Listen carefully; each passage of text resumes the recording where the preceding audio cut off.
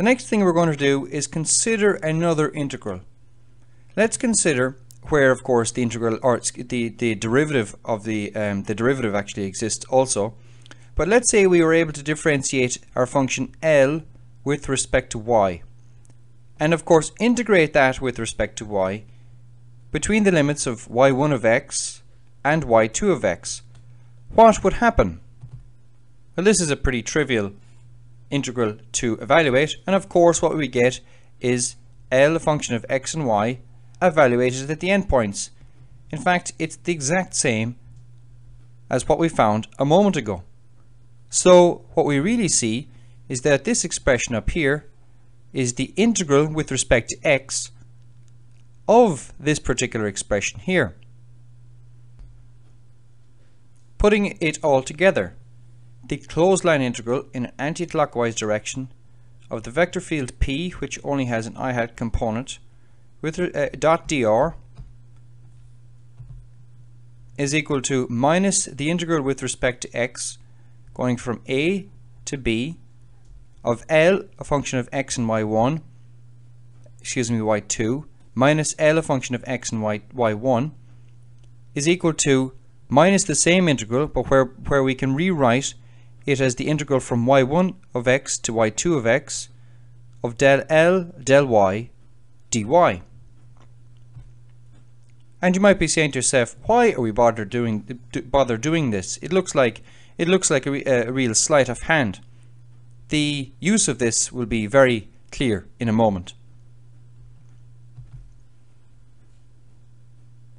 So let's just write the whole thing again. So I've rewritten it down here, and I've put both of my integrals together. So we have our minus sign, and we have both integrals, one with respect to x and the other with respect to y.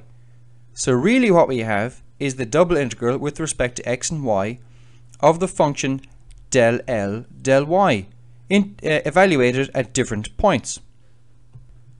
More compactly, we can rewrite this instead of using the double integral. I prefer just to have a single integral sign, but use this s to imply that we're talking about a surface integral or a double integral, and instead of saying dA, we say that dA is equal to dx dy. This, of course, is a surface integral. So this closed line integral here is rewritten as a surface integral. It is equivalent to a surface integral. Now the geometry of this will become evident later, and it's not something I'm going to discuss at this particular point. So to remind ourselves, we had a two-dimensional vector field which only had an I hat component. We took a anti-clockwise closed path, we split it into two particular paths, y1 and y2 of x. When we looked at the closed line integral, we saw that it is equivalent to a surface integral of the function del L del y. How is it that we can interpret this geometrically? Well, let's say we had y, which is a function of f of x. Well, we need x to get y, so we're talking about a two-dimensional function. Well, z is a function of x and y, so this is a three-dimensional function.